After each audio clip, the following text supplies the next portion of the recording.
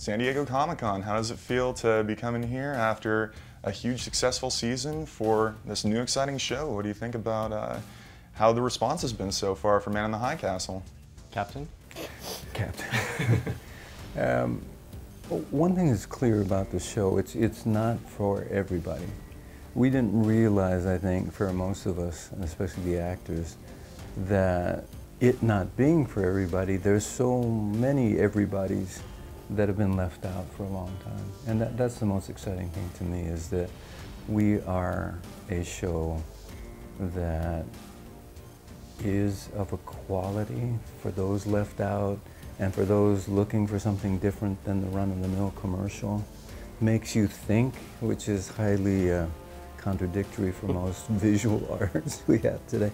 So I look at it as the beginning of a movement, and thanks to our producers who were bold enough to bring it to Amazon, we have a chance to do it. Very happy. We're all very happy with the response. I just think it's exciting. I mean, the material itself is, you know, inspiring fans for so many years, and it's such a transcendent piece of material. So to be able to take an alternative history and find for audiences what their access points, how they relate to this world, how it informs their own sort of modern day life and experience, that's been really exciting to see, because you can't predict that.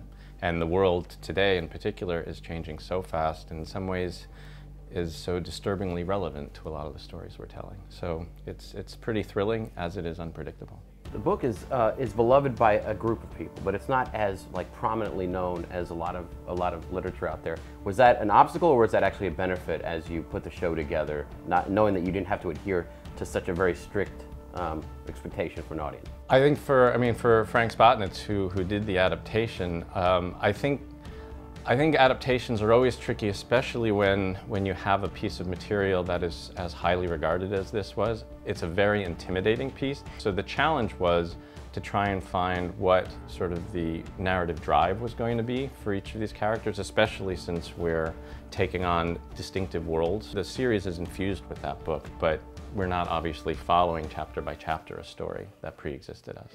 I think this is where the millennials meet the baby boomers. Oh, yeah. Yeah, because we, the boomer generation, lived through the 60s and the peace movement, and the millennials are finding out how much power they have to affect the whole political process. And as we did in the 60s, we stopped the war. So it's a meeting of power, a view of power, and creation, and this is the beauty of the creativity that David's referring to, of how we can shape that, not only with what the material is, but even deeper into character. It was weird when they first had the pilots, where they were put out there, and obviously your show sticks out like a sore thumb amongst the rest of them. What was that experience like that kind of very public focus group that you went through? What was that? I mean, there's no comparison in entertainment, really. Well, it's an interesting question, because